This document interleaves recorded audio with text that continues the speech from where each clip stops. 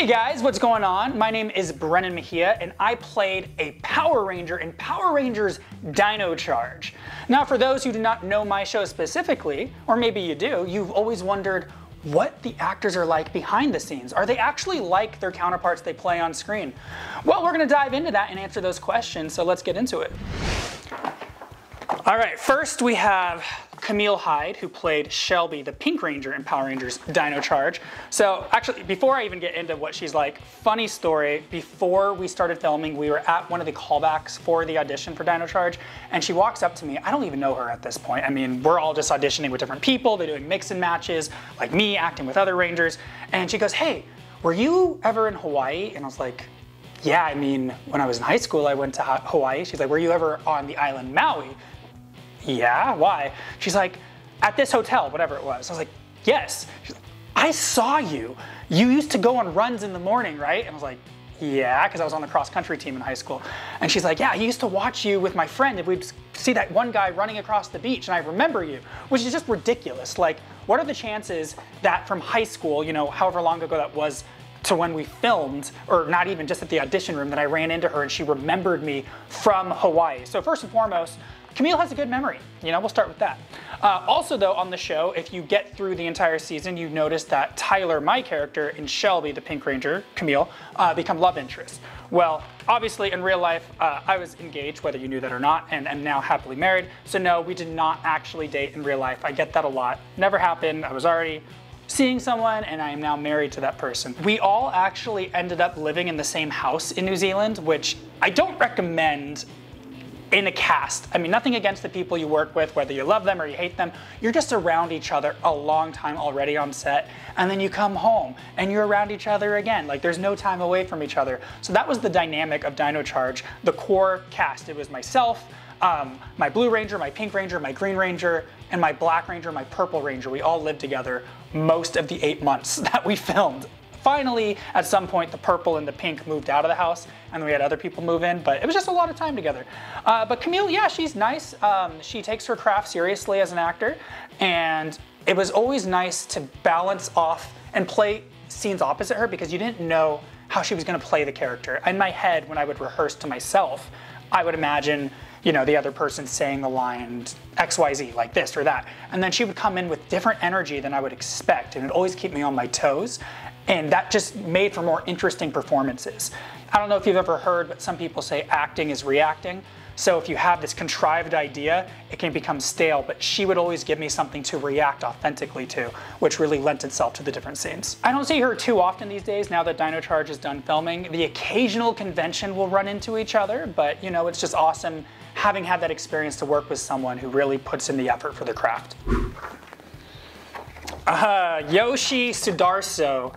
He is an amazing man. I love this guy. I mean, honestly, we coined the name Broshi. You know, that's our celebrity name together, I guess, Brennan and Yoshi.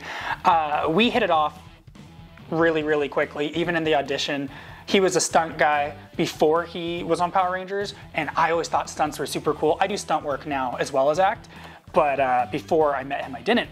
And so he was just telling me like how to get into the stunts in the audition room.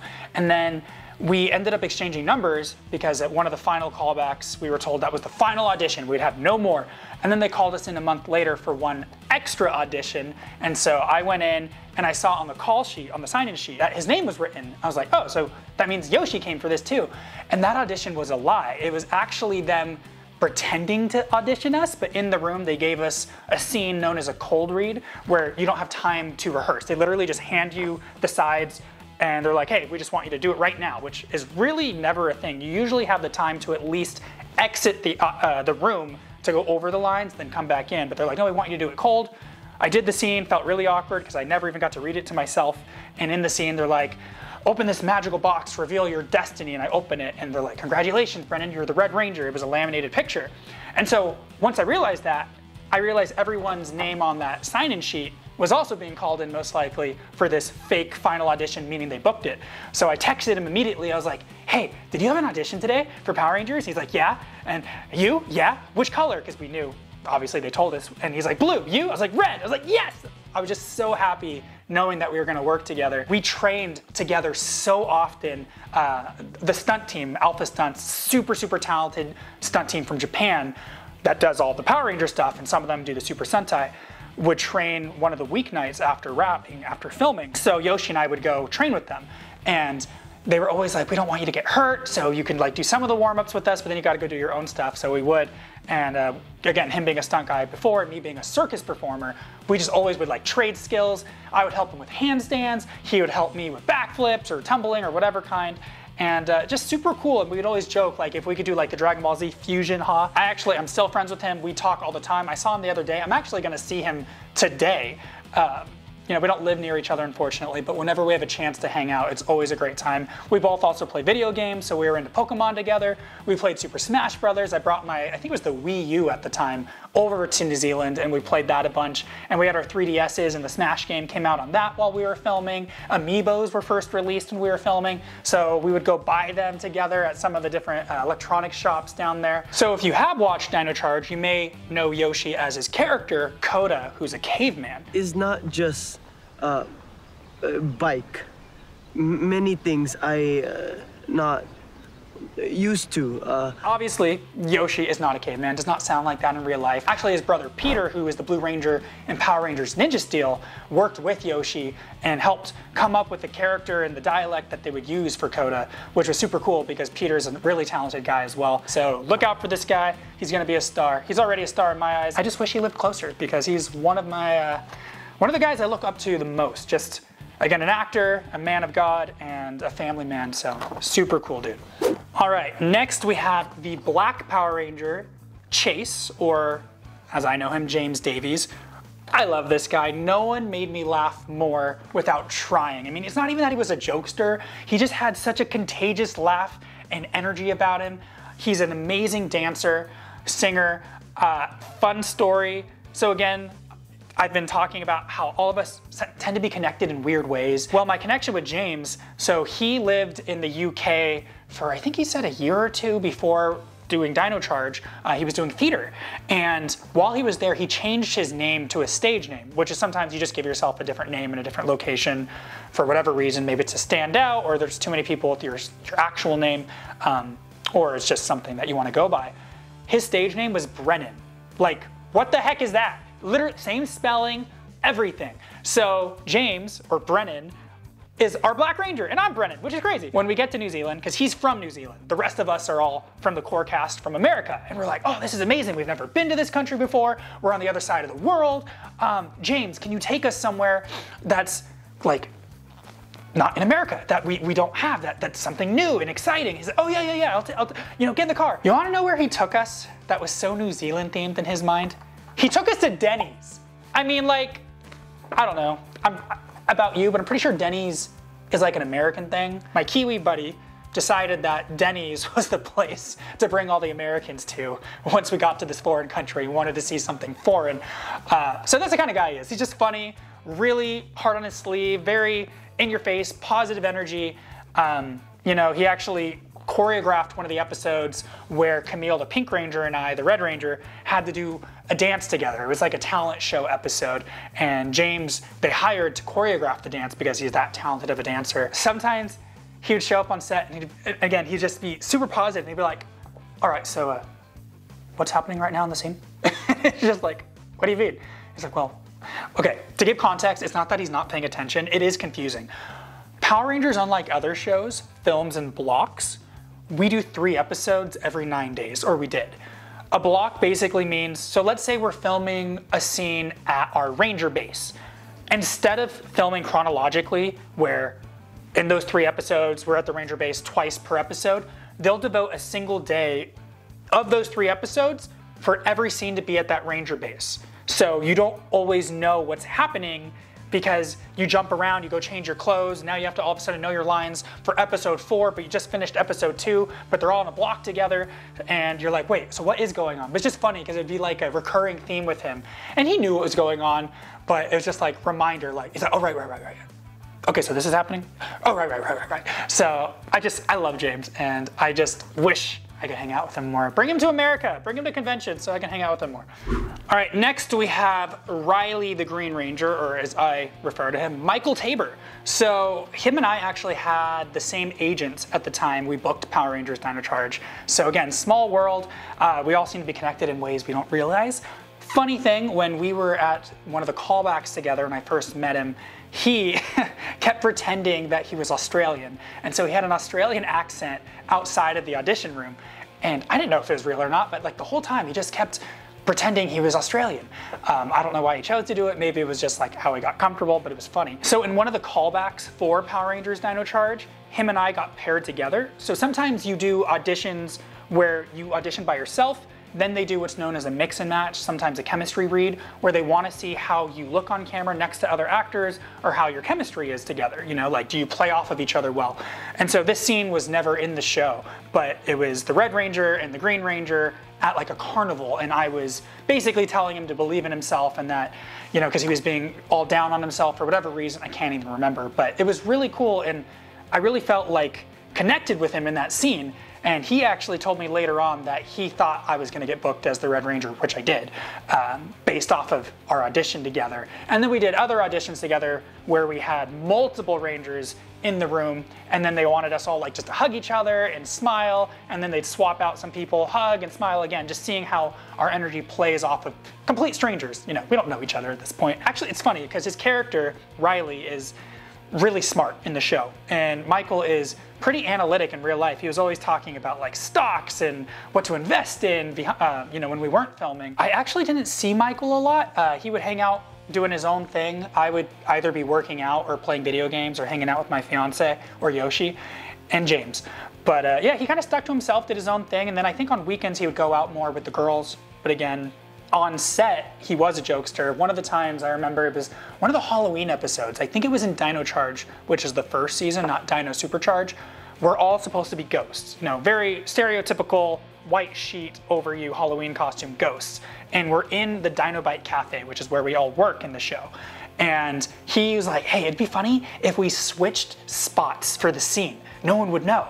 And we didn't tell the director, we didn't tell the other actors, we just learned each other's lines and we swapped. So I played him in that scene and he played me in that scene, and no one knew. We told the director after, and the director actually thought it was funny.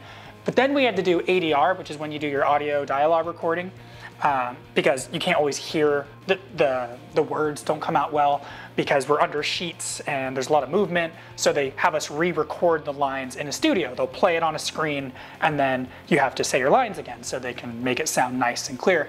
So he had to do ADR for me and I had to do ADR for him because we played each other. So I thought that was really funny, and it didn't change anything on the show other than for one scene, I was the Green Ranger and the Green Ranger was the Red Ranger. All right, next is Miss Morgan, or as I know her, the Purple Ranger, Claire Blackwelder. We bonded over our mutual love for running. We would go running, you know, on our days off together or after filming, and New Zealand is beautiful. We lived in this area called Herne Bay, which was near the water, so we could go on like this nice 3-mile run or longer that would take us near the beaches and near like the boats, and just amazing. We just run and talk, you know, just about life. Some days she wasn't on set because her character was in the base before she became a Power Ranger in the season finale of season 1. So she would be home by herself.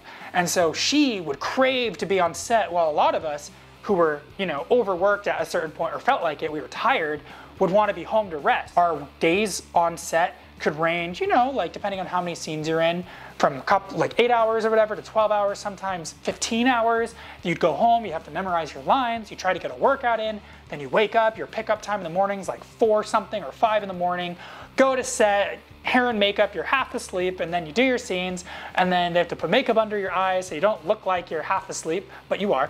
But if you drank coffee, you did better, but since I didn't drink coffee, it was a little harder.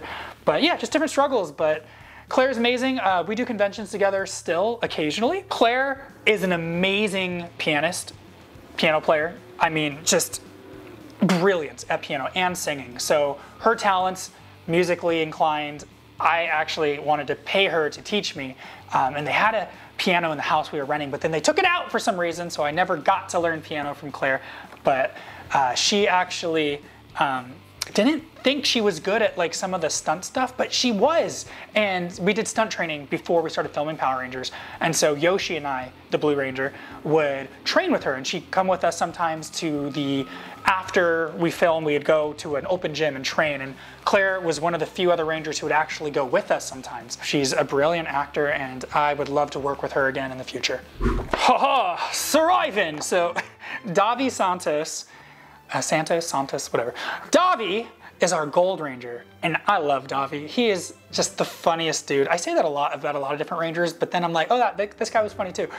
You know, we have so many Rangers, okay? So a lot of them could be funny. I didn't meet Davi in the audition for Power Rangers or any of the callbacks. He did his own audition, I guess, at a different time. Same with James, our Black Ranger, because James is from New Zealand, so he filmed his audition separate. But yeah, I never ran into Davi until after the fact. One of the episodes where the Red Ranger and the Gold Ranger are having this competition, like who's better, and Davi's character is winning like constantly at everything. And one of his lines when we're morphed and he's in the Gold Ranger suit and I'm in the Red Ranger suit, and I'm like, man, you know, you're so good at everything, or whatever I say, something along those lines. And he goes, but Sir Tyler, I am not the Red Ranger. And I'm like talking to him outside of the scene. I go, that doesn't even make any sense. So you're basically acknowledging that you're better than me at everything, but you're not the Red Ranger. Like, who cares? You're awesome. Like, it was just like a running joke because it didn't make sense logically, but it was like a line to make you feel better. It'd be like, man, you're so good at everything. You're like, yeah, I know, but I'm not you. And you're like, you're right, but you're still better than me at everything. I love this guy. He's super talented. He's a martial artist. He speaks, I think, 2 or 3, if not 3 different languages. And he would just, there's this Japanese word, daijobu, which means like, are you okay? And if you're okay, you go daijobu. So it's kind of a, are you okay? And then you say it again if you're okay. And so we would just say that a lot to each other, because sometimes the lines would be like, are you okay? And we'd be like, daijobu? I'd be like, daijobu. And then it turned into calling each other Jobu for short. So whenever we see each other, we're like, Jobu, Jobu, Jobu, which makes literally no sense. We would actually go speak at schools together. You know, they'd want, you know, for career day. So I remember one in my area he came to, and it was really cool. We got to go to an elementary school and talk to everyone in the class about what it's like to be actors and Power Rangers. And then we showed them some different like physical abilities, like handstands and things. And he's super flexible, so he can do like the splits and things as well. And just amazing that he was willing to take the time to encourage the next generation to follow their dreams. And I know a lot of people are just so busy, and even though they're busy, they just like, oh yeah, you know, like I would love to, but I can't because blah, blah, blah. But if he could, he actually would, you know, despite being busy. He's like, yeah, I'm busy, but you know, that's awesome. Yeah, let's do that. We still talk all the time. Last time I think we talked, I was in the jacuzzi at my house, and he FaceTimed me, and I answered it because I was like, oh, you know, what's up, Davi? He was at a convention in Brazil, and he FaceTimes me because some of the fans there wanted to meet me. So I'm like awkwardly in my spa, holding my phone where a bunch of fans are in the background watching me in my spa. And I'm like, Davi, you didn't give me any notice that this wasn't gonna be a one-on-one call, that a bunch of people I don't know are now all seeing me, and they'd come up to his phone and they were screenshotting and like taking pictures of me shirtless in my spa through his phone. So it's just awkward, but it's just also endearing and funny. And one of the scenes, one of the monsters absorbs a Power Ranger, and we think, or I think he absorbs my dad, who also is a Power Ranger in the show later on. But when they release him finally from the monster, he breaks free and he's like face down. I roll him over and I'm like, Dad? And it's not, it's him. Huh? What? You're not my dad? But that line, everyone on set just made fun of me for the way I said dad. They'd be like, hey, what's up, Tyler? Dad? It's like, shut up, stop making fun of me. I thought it was fine. I mean, how do you say dad in a scene? You think your dad is your dad, and it's not. It's just this random guy who's wearing gold. Anyway, Davi's awesome. Hang out with him more if you ever get the chance. Tell him I say hi and Jobu Jobu. Okay, so now we're on to the Aqua Ranger. So the Aqua Ranger, his name in the show was James, which is our Black Ranger's name in real life, but his name in real life is Ruben. So Ruben played my dad in the show. We did a chemistry read together. So a chemistry read, basically, they want to see 2 actors do an audition together to see how they play off of each other. I was already cast as the Red Ranger at this point. I was already in New Zealand filming multiple episodes, but they brought him, and I think I did a chemistry read with one other guy who was going for playing my dad. But we took pictures together, we did the scene together, we talked, we hugged, just to see how we reacted to one another's energy and presence. And I got along with him super well. And this scene actually, the fact that he's holding a baseball makes me feel really bad. In the entire first season, Tyler, the Red Ranger, his dad went missing 10 years ago, and he's been looking for his dad ever since, and he believes he's still out there. And you find out in the storyline that he left because monsters were after him when he found the Aqua Energem, and he didn't want to put his family in danger. But then eventually I become a Power Ranger, and he reveals himself to me because now we're both being hunted by monsters. Might as well work together. But there's a scene where my character finds like this treasure box that him and I hid a long time ago, and I'm like, oh yeah, we used to play baseball together, so I pull out the glove and the ball, kind of as foreshadowing that we're gonna end up playing catch again, you know, when we finally reunite.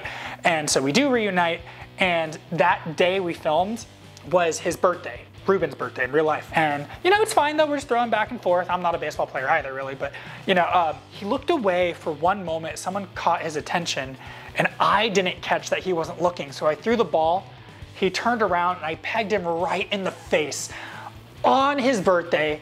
I think it was his first day on film on Power Rangers. Gave him this gnarly cut across his face, bruising, and I was like, oh my gosh, I felt so bad. And so I went up to him, like, I'm so sorry, because like it hit him hard, and he was like, oh, you know, and you know, he's trying to tough it out, but it hurts, and it marked him up. It wasn't like a oopsie. And they put like a little butterfly suture band-aid on, and makeup over it. But if you watch that episode, you can see that there's a cut under one of his eyes, and it's my fault. But I was like, I'll buy you a steak dinner, I'm so sorry. So I kept good on that. So we had like a Ranger Guy Day one day, so all the Guy Rangers all hung out, and we just had like a bro day or night, and we went to the steakhouse, and I didn't eat red meat at the time, so I got like this ravioli pasta, which Yoshi still makes fun of me, my Blue Ranger, to this day, for how expensive the pasta was for like 4 little ravioli. Just because I'm not eating meat doesn't mean I don't want to eat a lot. But I bought him an expensive steak to make up for it, and he forgave me. And I actually got to see him again at Ranger Stop, which is a Power Ranger convention in Florida last year. So we got to talk and just catch up. He brought his wife, I brought my wife. And so we just had a great time. And again, a person I'd love to go hang out with more. Again, he just lives in New Zealand, it's hard to see him. But yes, I pegged him in the eye with a baseball. Felt bad, but I bought him a steak. Ooh, next we have the Graphite Ranger, Prince Philip, real name Jared. And you're like, graphite? When the heck did Power Rangers get graphite as a color? Super lovely dude. He was from, I can't remember if he's from New Zealand or Australia. If I say the wrong one, I'll get in trouble. But he's not from America. But anyway, he lived down there, so I didn't meet him until we moved to New Zealand to film. And he is such a talented, good-looking guy. I mean, I believe he's working pretty regularly now on shows in New Zealand, as he should. I mean, look at that smile. I mean, heck, my smile makes me look goofy compared to that. But I love Jared. Super cool dude. Just always down for whatever the scene called. Didn't get to hang out with him as much as the other Rangers, just because, again, a lot of us from the core team from America lived together. He didn't live with us. So I saw him primarily on set and a couple times off the set just for fun. But I was usually so tired after filming, I didn't go out. We only had 1 day off a week. So 5 days were filming. 1 day was ADR, which is the audio dialogue recording. Some say the D stands for digital recording. Whatever, it's basically where you go watch the episode and you have to re-record your lines because the wind was too much or you couldn't hear what they said, or when the stunt team is in the suits, you have to say the lines because, you know, they're saying lines in a different language or not sounding like you. But yeah, so 6 days a week of work made me really tired, so my 1 day off, I wanted to sleep. But yeah, not too many stories that I can think of off the top of my head, just because I didn't have as much time with him as I would have liked. But great dude, hope to see him again one day. And yeah, he rocks that graphite color, what can I say? All right, so this bad boy played one of our villains, turned kind of anti-hero towards the tail end, spoiler, of season 2. Heckle is his character's name. Ryan is his real name. I love him. I actually saw him recently at Ranger Stop, the same con I saw the guy who played my dad, Ruben, and we hung out together, him, myself, and my wife. We went to downtown Disney and just got to catch up because, again, I don't get to see him very often. The blue in his hair, I mean, they didn't actually dye his hair if memory serves. It was just, you know, part of his makeup routine. And then his character had a tattoo as well. Again, not a real tattoo. They just put on a temporary tattoo. But depending on your character and how much work goes into making your character look different than how you look in real life, you have to get to set way earlier than everyone else. So my character, literally my big thing was I had to shave. I grow facial hair really quick. I shaved last night. It's already kind of growing back, if you can see that through the camera. So I sometimes, Davi and I, our Gold Ranger, would have to shave twice a day, even with makeup over it, just because our beards are so, I guess. He had to come in a little bit earlier, I imagine, but he would drive himself because, again, he lived in New Zealand at the time. He wasn't from the States. So if you're from the States, they would send a cast driver to pick you up and bring you to set at a specific call time. But if you lived in New Zealand, you were hired as a local, and then you had to drive yourself to set. So didn't hang out with him a ton outside of filming, but every time we got a chance to film with him, it was great. He actually tended to film with our second unit. So you're like, what's a second unit? So sometimes you call like unit A, unit B, or first unit or second unit. First unit is typically where all the acting stuff is done. Second unit, or a splinter unit, is a lot where the stunt stuff is done. Even though his stuff was acting heavy, they put him on second unit just because his character was around all the stunt guys in the suits being the monsters. That's all stunt people. So he would film by himself. Well, I mean, he was with people, but not with like the core cast, because he was in the bad guy's ship, which was all, you know, people in rubber monster suits. So he didn't get a lot of interaction with us until later on in season 2, where we got to talk to him face to face in scenes and kind of fight him sometimes, and that was always fun. But I wish there were more episodes where we got to work together, or fight, or just film together, you know?